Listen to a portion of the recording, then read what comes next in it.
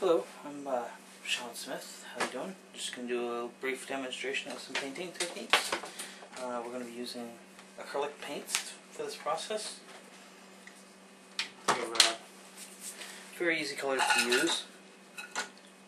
And I'm just going to start off with a fan brush. Get some color out. So I'm going to start with some white.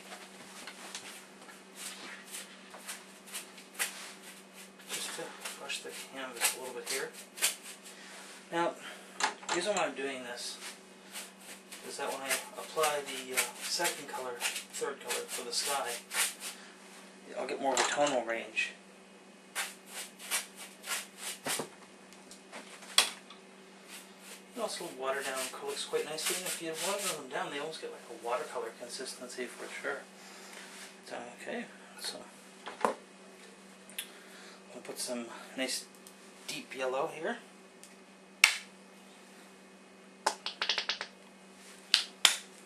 And I'll put some red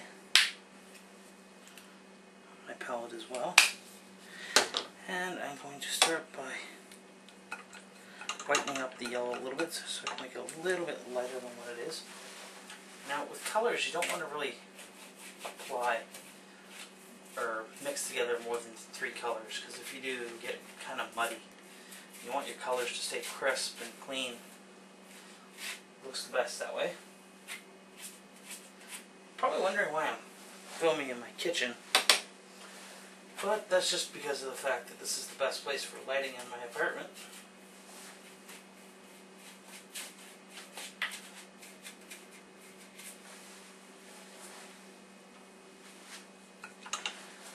I was just brushing it out, back and forth. Just trying to establish some tones. I want the background a little bit lighter than the foreground or the middle ground.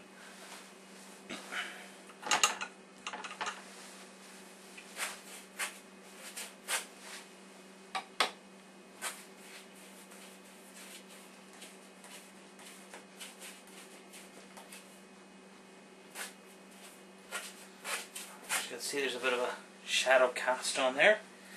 This is only my second time filming, so please be patient.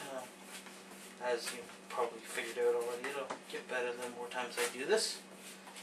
I did film one video a little while ago, and it really didn't work out too well.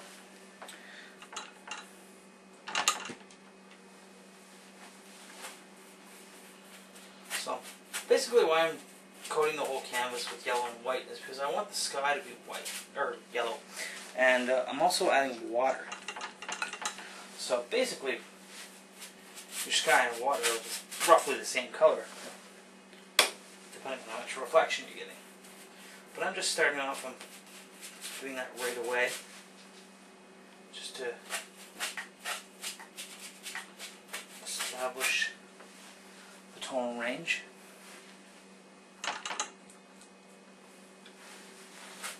Kind of sucks though. One of the reasons why I can't really use the footage that I shot before was because there's copyright laws now, and I'm afraid that some of the music I've been listening to, the artists may not want to be on my video, so I'm just listening to my MP3 player. I need music to work, as I'm sure as you guys do too. But as you can see, the sky's kind of taking form. Now what I'm going to do, I'm just going to take some red, because this is going to be kind of a sunset type sky.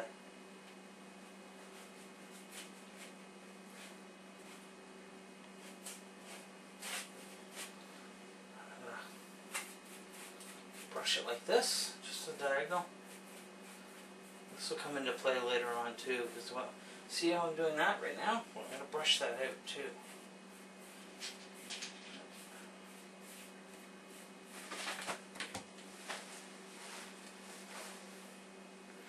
Add a little bit more white. See, it's a very moody sky.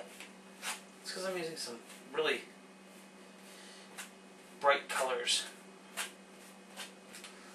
Like my oranges and blues and stuff like that. But just brush it out. See how the tones increase? That's why with you, when you're mixing colors, you want to keep little ribbons of color in the mix, the color that you're mixing. That gives you a greater tonal range.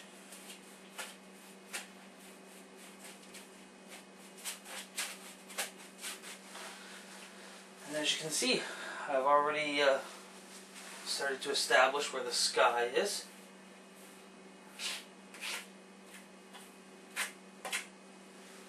Just fix this here.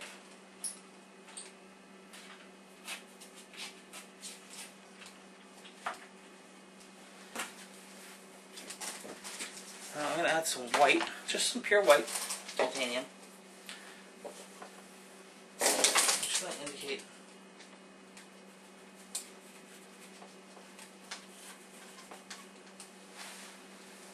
See?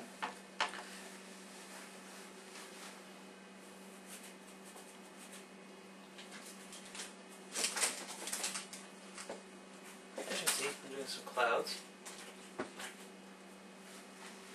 Just a light indication for something to make the painting a little more attractive.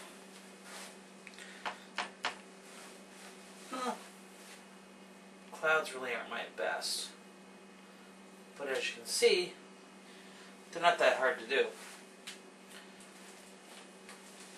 I think the best way I look at it is KISS. Keep it simple, stupid. Now see, I'm not sure exactly where my water... Psst, Ashley!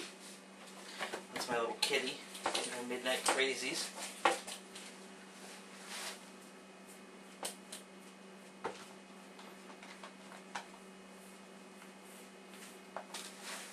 So as you can see, I got some colors together.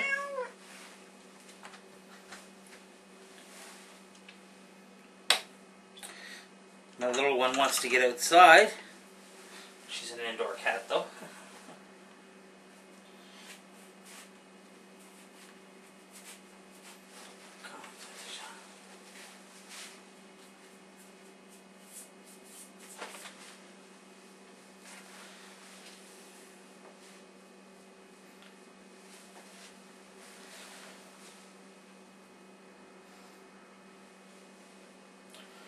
Okay, so just going to take a little bit more red, mix a little, just a touch of yellow. I'm going to go in here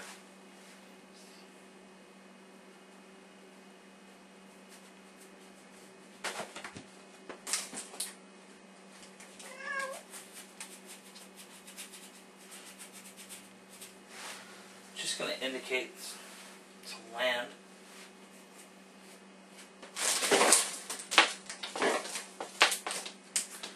Oh, like I said, that in the background is my little kitty, Ashley, or Ashes, as I call her, who has her midnight crazies.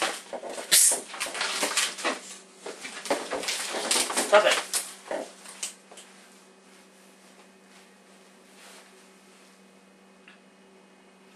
I'm going to really water this down. I want a pink.